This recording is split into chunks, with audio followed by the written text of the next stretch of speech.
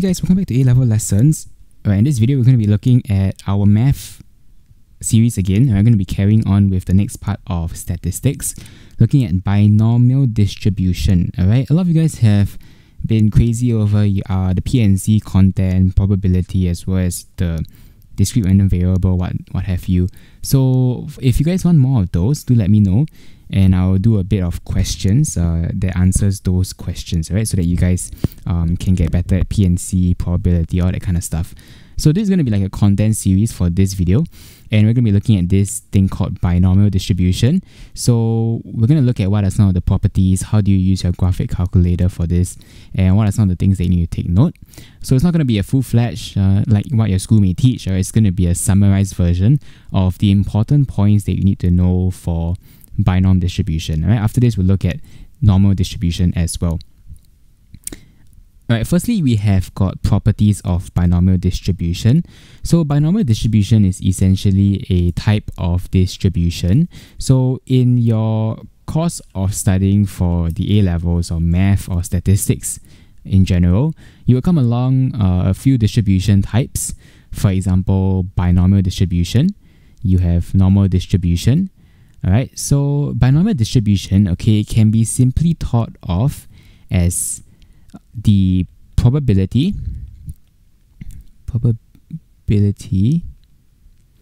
of a success and failure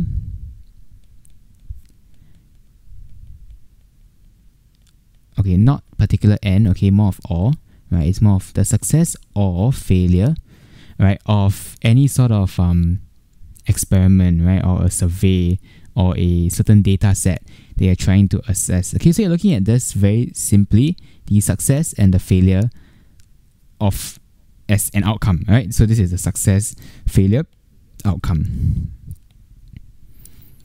So in any binomial distribution, right, it has certain properties that it has to follow. So we have got properties of the binomial distribution. And what are these properties? We have three types of properties. Firstly, being that any sort of binomial distribution, right, it will consist of n independent trials, okay, n number of independent trials, meaning to say that for every outcome, right, be it success or failure, right, it has to basically be independent of each other, right? So it's an individual, right? It's not a grouped outcome or result that will be obtained. The second property is that each trial of whether it's going to be a whatever the outcome is, okay, has two outcomes. And as we have discussed in the first line just now, this is whether it's going to be a success or a failure. Meaning to say, let's say if I take out a certain ball from a certain bag of balls, right? Will I get a red color ball? That will only have two outcomes, right? It could either be a success, yes, I do take out the red color ball from the bag, or no, it could be a failure, I end up taking out a blue color ball from the bag, right? So it's always going to be independent for each ball I take out, and it only has two outcomes, either success, that it is indeed a red color ball, or it is a failure, that it is a different colored ball. So the last property that we have is essentially going to be that the probability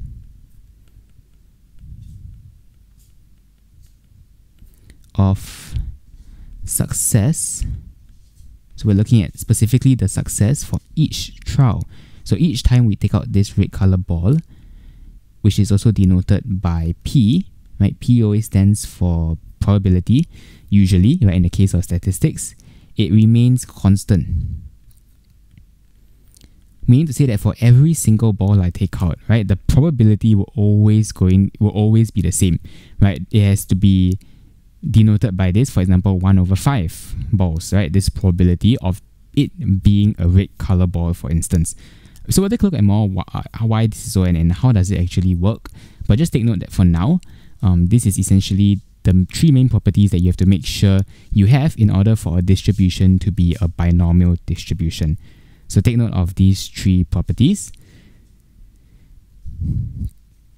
Alright, so some of you guys would learn in school, this formula over here is good to take note that this is essentially when you're calculating the binomial distribution, what the outcome would be. It's a formula whereby we look at the n number of trials, we choose x, x being the variable factor over here. It depends on what the question gives you. So we'll look at specific questions more. You can check out either my YouTube memberships or Patreon.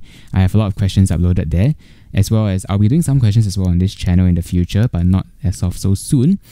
For binomial distribution, multiplied by the probability to the power of x times 1 minus this probability, so this will be the failure. So it's the success multiplied by the failure, and the number of trials minus x being your variable factor.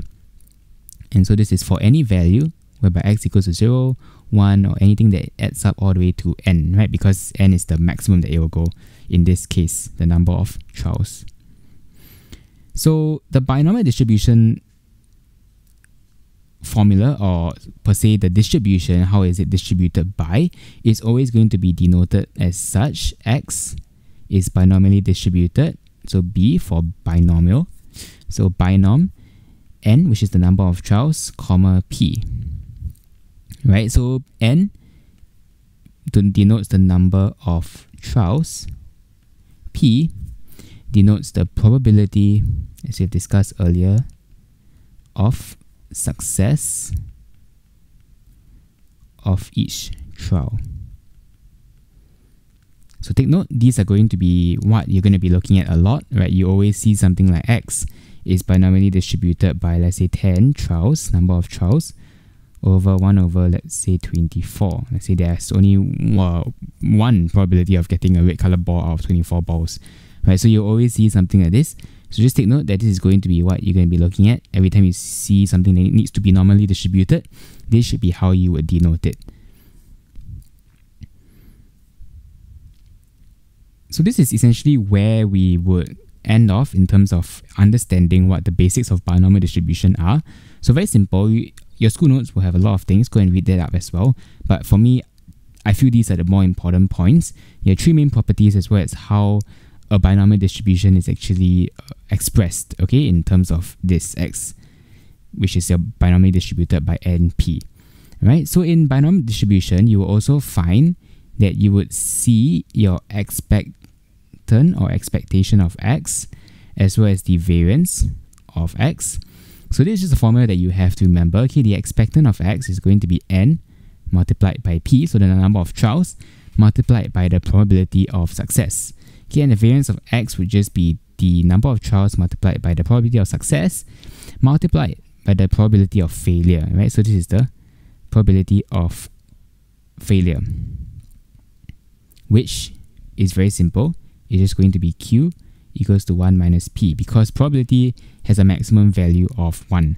So to find the failure, you just take 1 minus the success rate, in this case being your success rate being p, and then you'll be able to find what your q is, which is going to be the probability for failure. Right? So it's quite a simple part to do.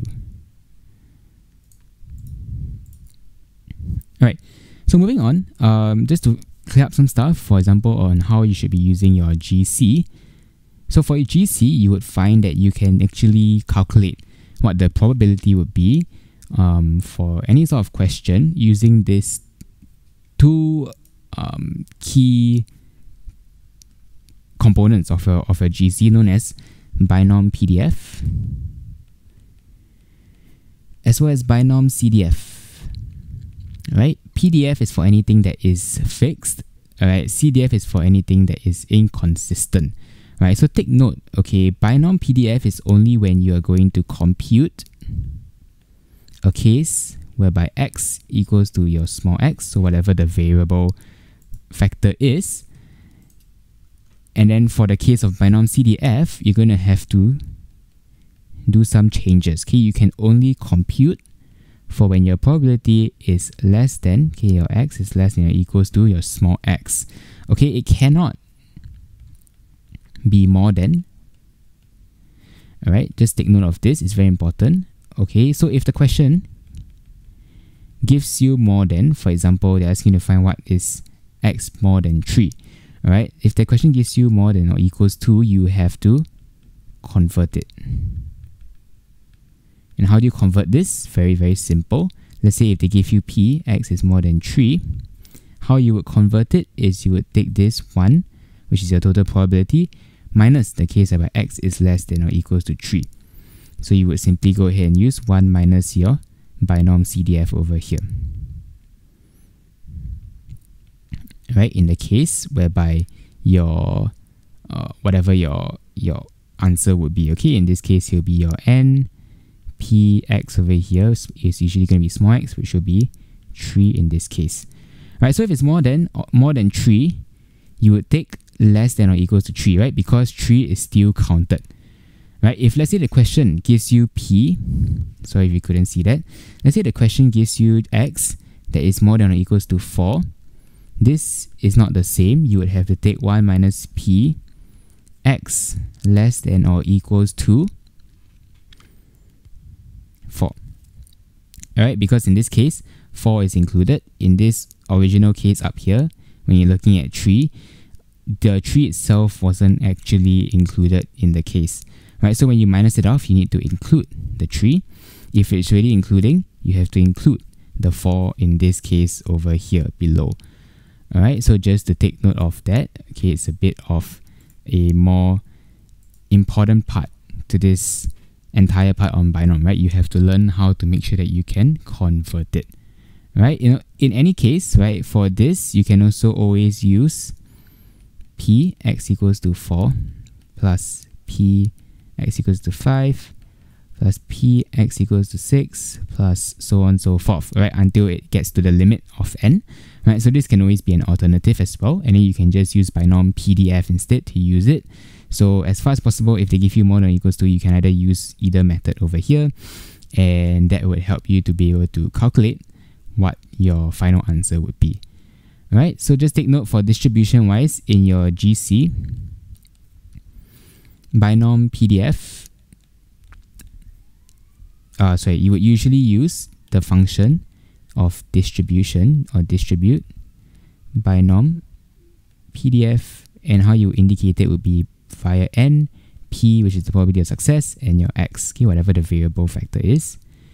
And for binom CDF, it's the exact same thing. You would just key in n, p, x. So just take note of these when it comes to using your graphic calculator. This can be something that you can take note. Right, so that is all for this video that I have. I understand that, you know, it may be a bit of a very strange sort of video that, you know, you're not really used to, but not to worry, okay? This video that you've gone through, just take notes on it, right? Understand what are the properties, understand how the formula is like, what the distribution is represented by, and then when it comes to actual questions, it'll be much easier to actually apply it and understand how to actually answer it. Right, so try and stay tuned for more of these binom distribution questions that I'll be doing on the channel, right? As well as check out my YouTube memberships as well as my Patreon, because I'll be doing a lot of questions on binomial distribution, how we can use the GC over there to actually discover our questions and find out the answers. Right, so in this case, just take note of the basic stuff, right? This is a very simple video on summarizing the entire of binomial distribution. And once it gets to the later stage of answering the questions, I will teach you guys more on how we can apply whatever you have learned today into answering an actual question. So that is all I have for this video, right? If you did enjoy and you did learn something, be sure to give it a thumbs up as well as to subscribe to the channel. It's free, it doesn't cost you anything, and you can always change your mind later. And if you have any questions, you can always just leave it in the comment section below, and I will answer them accordingly as well. So if not, stay tuned for the next one. We'll be going through normal distribution very, very soon. And if not, I'll see you guys then. Have a good one. Bye-bye.